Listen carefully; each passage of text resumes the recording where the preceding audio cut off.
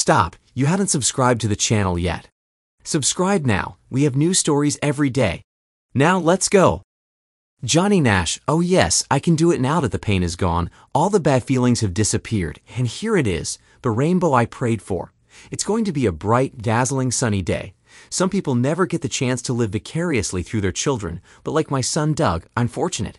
He plays in college. I trained him and his sister Franny very diligently when they were young. Both of them watched closely as I played in amateur football leagues. My weekends were dedicated to their football tournaments, where they both were stars. During the weekdays, I would drive them to and from practices and skill training sessions at any park that wasn't in use. They were involved in sports every month of the year, but football was where they truly excelled. Additionally, my wife Shay wanted them to be so engrossed in sports that it would be hard for them to engage in more risky activities.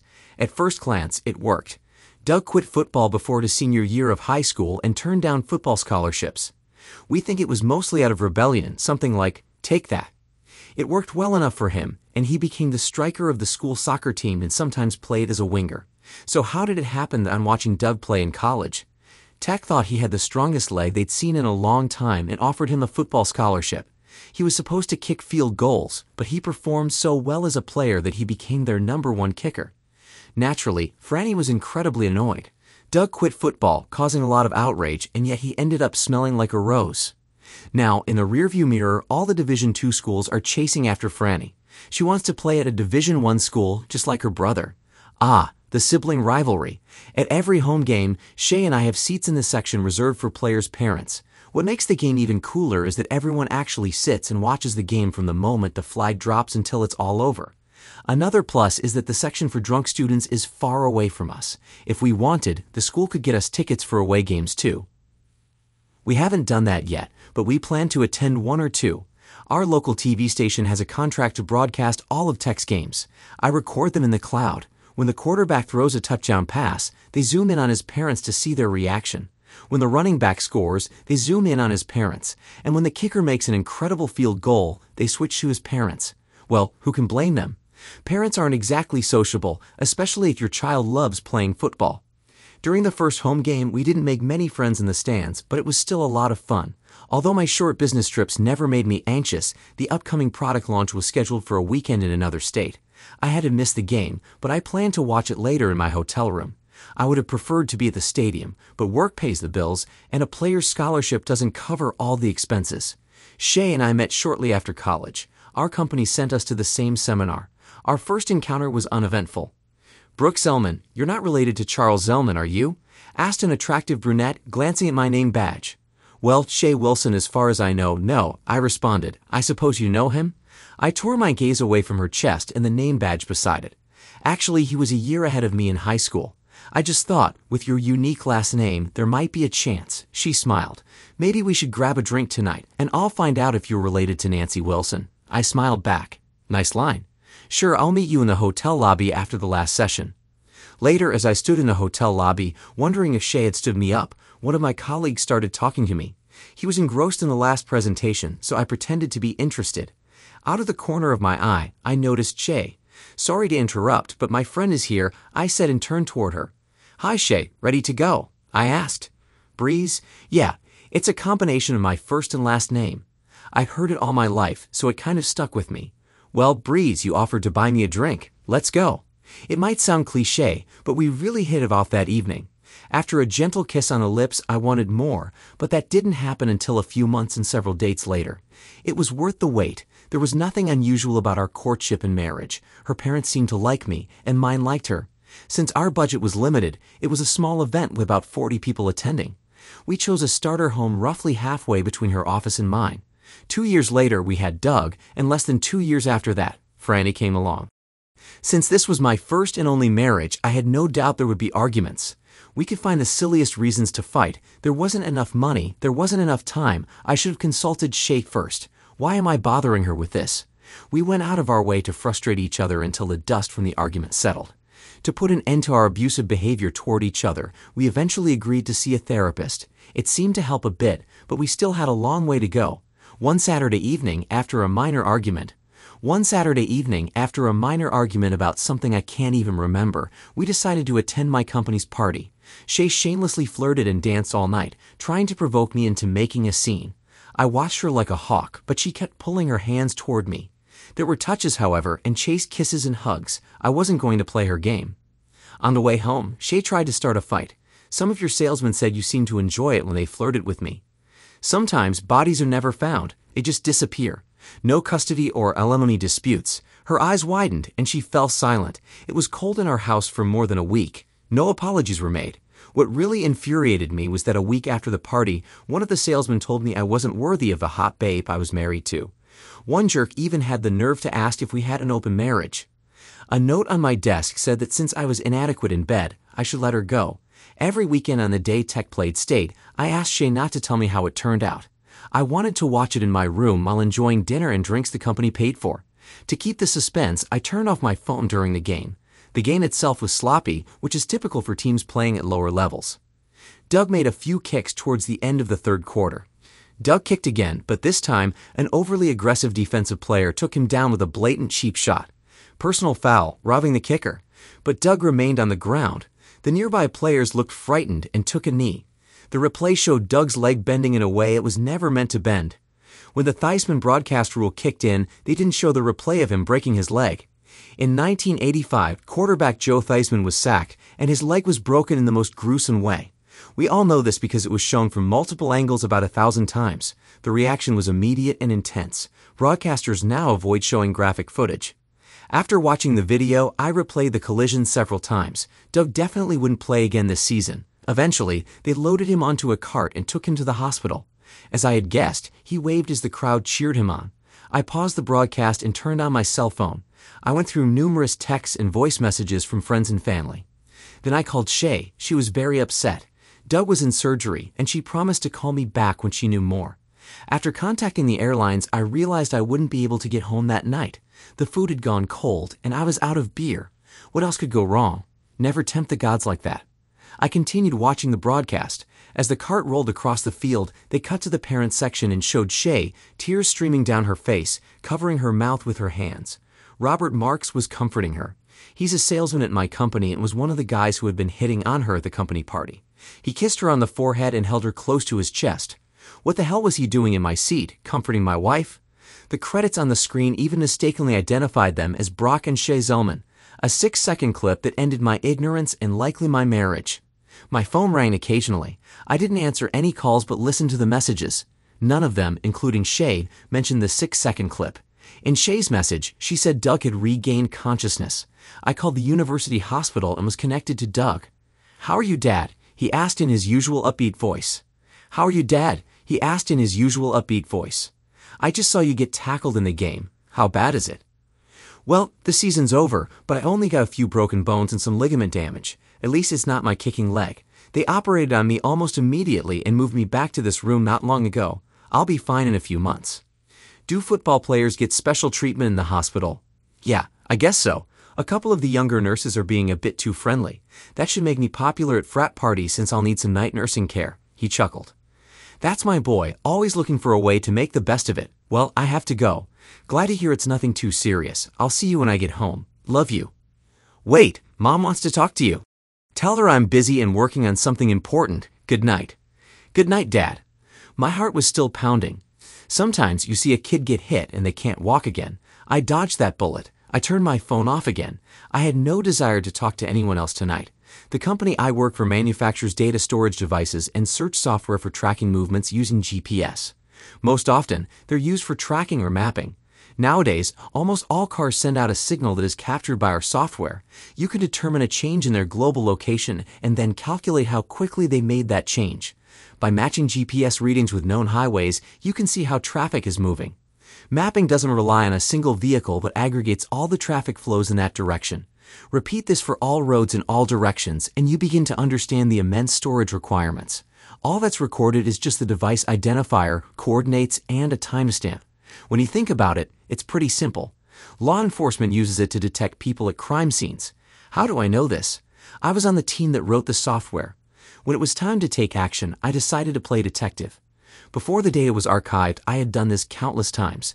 When the police call, we cross-check devices for the time leading up to the crime. Vehicles that slowly drive through the area and then return a day or two later on the same day the crime was committed are usually thoroughly investigated. Vehicles that had never stopped by the house before, and then something bad happens around that time, are also scrutinized. Such tools make it easier to identify potential suspects. Several court cases have challenged this as a violation of privacy rights. Most have lost, as it really isn't much different from eyewitness testimony. With the exact global coordinates of my home, I began searching for all GPS signals near that location starting around 2:00 a.m. on Saturday. As expected, there was little activity at that time of night. Around 8:00 a.m., the database detected a new device and almost immediately a second device. The first was likely Shay's car, and the second was her mobile phone after it disconnected from the home Wi-Fi. After compiling data from both devices into a temporary database, I tracked where these devices had moved since then. Shay's car stopped moving around 8:30 a.m., but her cell phone continued to move. Gathering this data, I began tracking the phone's movement through streets and buildings. What I discovered made my blood boil. Her car stopped at a house belonging to Robert and Teresa Marks. Her mobile phone stayed there until about 11:00 a.m., and then it went to the football stadium on Tech's campus. So she had her own little get-together at the Marks residence. Maybe they were just betting on the game and checking stats, right? My turn to call that a load of nonsense. Around the time Doug was taken to the university hospital, Shay's mobile phone arrived there as well and remained there currently. I think she will need a ride to pick up her car. On a sudden impulse, I decided to map out all of Shay's car movements over the past week. This was all I could find without delving into archived databases. I filtered out everything except the stops, and the picture was appalling. As expected, she drove to work, making brief stops, presumably at traffic lights. A stop at the grocery store after work was not surprising. However, a stop at the Marks house on Wednesday from noon until 1:30 p.m. enraged me. Armed with what I now knew, I sent several emails to various companies specializing in tracking people, private detectives as they like to call themselves. Exhausted, I dozed off.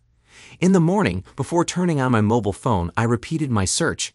Shay's phone moved from the hospital around 11:00 p.m. and went straight to her car.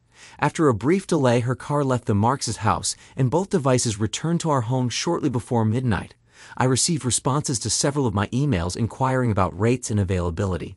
Of course, they were available to help me, if only my wallet were thicker. It seemed I would need a different strategy. When my cell phone came to life, there were even more well-wishers and an angry Shay, since I hadn't called or texted her. I still wasn't in the mood to talk, so I sent a message saying going to bed late and getting up early. We'll chat later. My phone rang with an incoming call. Of course, it was Shay, but I just sent it to voicemail. I didn't have to wait at our demo booth for another hour and a half, so I delved into the history of Robert and Teresa Marks. I specifically searched for their email address and phone number, which I found. They had one child, and their daughter went to a different school than Franny. It was time to go to work, so I saved all this information. My plan was for Teresa Marks to discover them if they got together again on Wednesday. The next challenge was to figure out how to provide this information without pointing back to me. During lunch, I gathered a bit more information about Teresa. My plan was to have a photo of Robert, Shay, and her car printed at a local print shop with a note saying that the car was seen at her house on Wednesday around noon, and that the lady and gentleman went inside for an hour and a half. I would leave the envelope for Teresa at her office and let her handle the dirty work. Before my lunch break was over, I called Doug again. He was the center of attention and had even given an interview to our local TV station. It turned out that because he missed a penalty, our team initially lost, but after a few more plays, they scored a decisive goal and held on to win the match. He had to pay a significant price, but he enjoyed it. Shay must have been at the hospital because she called as soon as I hung up with Doug.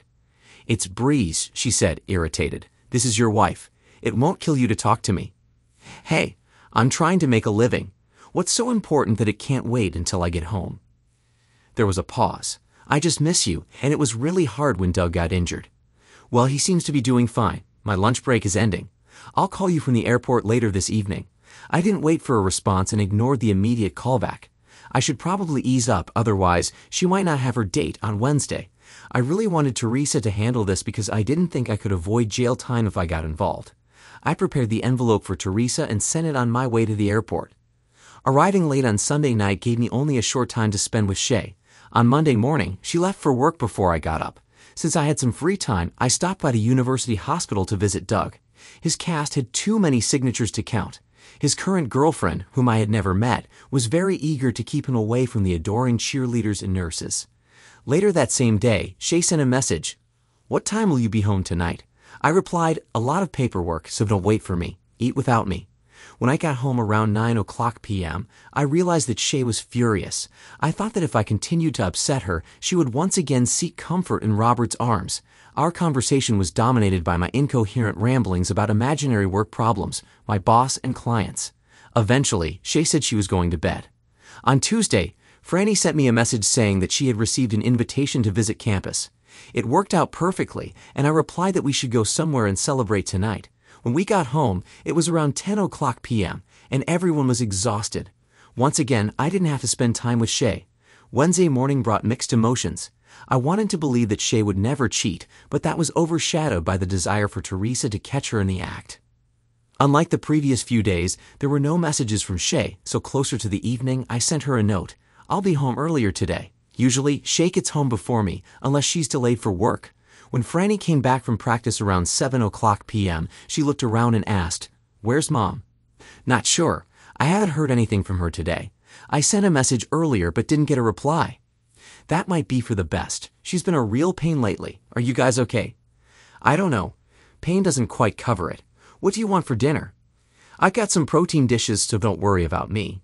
I dialed Shay's number and left another voicemail. Franny went to bed at her usual time. I started to worry and sent another text message. There was still no response. I checked the database again and confirmed that Shay's car arrived at the Marks house a few minutes after noon. This time, she left around 12:45 p.m. and stopped at a parking lot off the Federal Highway, 50 kilometers north of the city. That's where she was now. Franny left earlier because she had a weight training session before school. Shay did not answer any of my calls or messages. Again, mixed feelings. On my way to work, I stopped by to visit Doug. His girlfriend was there again.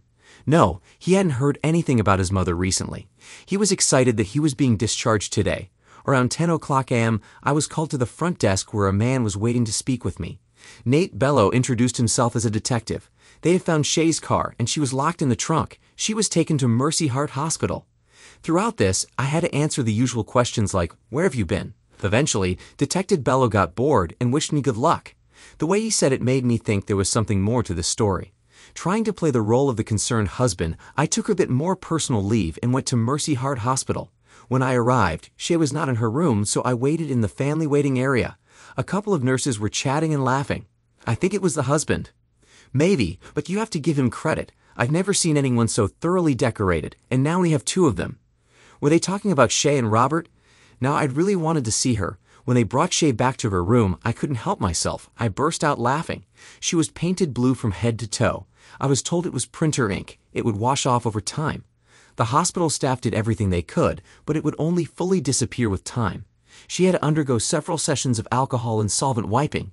Gradually, it should fade. Adding to her new look was a 5-centimeter red spot on her forehead.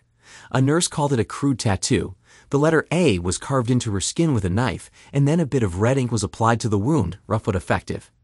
Shay claimed that her car had been stolen. I noticed the nurse rolling her eyes. "I look horrible," Shay was sobbing. "But at least you're alive. Where were you when this happened? What time?" My questions were ignored. Shay continued to cry. Her medical chart was hanging on the door, and I glanced at some photos. I almost burst out laughing again.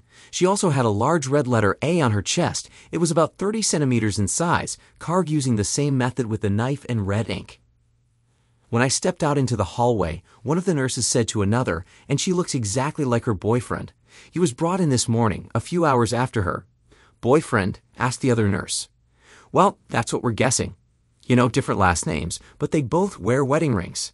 I wandered through the hallways, looking for the room where Robert Marks was located. He had no visitors. Shay had no other injuries, but both of Robert's legs were in casts. Don't I just love it when everything falls into place? It had been a very productive day. The local evening news featured a story about a burglary during which the homeowner's legs were broken, and he was found covered in blue paint. Crime Stoppers would pay for any information leading to the arrest of those responsible for this despicable act. When I called the university hospital, Doug was no longer listed as their patient. I decided once again that I needed to know, so I contacted him. When the money ran out, Franny came home at the usual time. "Still no Mom." "Yes and no. She's a patient at Mercy Heart Hospital. Apparently, her car was stolen and they painted it blue. They also drew a small scarlet A on her forehead and a large one on her chest, like that novel about Puritans and marital infidelity. That's what I'm guessing. The same hospital has her boyfriend, also painted up in a similar fashion. He was found at his home. Your mom claims her car was stolen, but I don't believe it. You can visit her, but I'm gearing up and searching online for divorce lawyers. I'm fine. Unbelievable. How can you sit there so calmly? I had the whole day to think about it. She's been cheating for at least a month. I think she wanted to leave. I have 2 wonderful kids from her, but it's time to turn the page. It's a shame I don't have a photo. She looks ridiculous. Franny perked up. Hey, I'm going to visit Mom. She just smiled. Yes, she even managed to convince her mom to show her the big red eh. The photos are posted on her social media page along with information that her lover is in a similar situation. Throwing oneself under a bus, now that's something. My parents and Shay's parents called, and I repeated the story about the stolen car, giving them information about her room. I even heard back from Doug. He seemed not to care about the consequences. Since I was no longer interested in how things were going with the tech football team, I persuaded Franny to visit the campus this weekend. Within an hour, she had booked plane tickets, a hotel, and rented a car. On Friday afternoon before the flight, Shay sent me a text. Are you coming to see me? I wanted to reply no, but Franny convinced me to send no, but your boyfriend has 2 broken legs, so he might need company. He's staying 5 houses down by the elevators. After landing, I discovered a steady stream of missed calls while we were in the air. I just ignored the calls. I had a wonderful weekend with Franny. Well, actually, on Friday evening, I sent her off to the football team, and I had only received messages since then. After spending 48 hours by myself, I was ready to go home. I took some time to arrange a meeting to start the divorce process. On Saturday evening, I watched the tech game. I'm glad I did. Doug got more airtime than in all his previous games combined. They even did an interview with him in his hospital room. His girlfriend was struggling to keep him at bay, while Doug was surrounded by several charming beauties. When Franny and I returned late on Sunday evening, the lights were on in the house, and several cars were parked outside. Time for an ambush. We went inside and saw the cheater and her parents sitting in the living room. Shay had a ghostly glow to her, as the blue paint was still visible. The red A on her forehead was covered with a bandage. Ignoring Shay, I looked at her parents. Hi, Dad. Mom. What brings you here so late at night? Stop talking nonsense. You weren't around to take Shay home. Oh, right. I forgot that her boy has 2 broken legs. I'm at fault. He's not my boyfriend, Shay said. Lover, fling, Franny giggled. Her grandmother responded, Young lady, watch your language. Franny was thrilled. So, Mom, do blue instruments taste the same as all the others? Shay jumped up, and I thought she was going to slap Franny. Her father yanked her by the ponytail, and she popped back down between her parents. Never threaten my granddaughter again, came the angry voice of her father. I took the initiative. Listen, Shay, you've ruined your marriage, and I'm filing for divorce. I expect the papers to be filed this week. Franny will be going off to college next fall, so we need to arrange visitation. Once she's gone, I'll sell my half of the house. Just like that. Agree or disagree? Oh, now you want to talk. It's a bit late for that, don't you think? I'd ask you why, but I already understand that it doesn't really matter. Shay's father intervened. She will have lawsuits. You'll be held responsible for this. Lawsuits? I asked. Yes, the police charged her with providing false information. They used the GPS navigator to locate her car, which she claimed was stolen. There was no theft.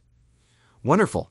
I'll probably have to split the cost for new blue outfits, I said sarcastically. Franny giggled, and blue eyeliner. Also blue accessories like handbags and shoes. Shay's mother snapped, enough already. Why don't you make things easier for everyone and take her with you?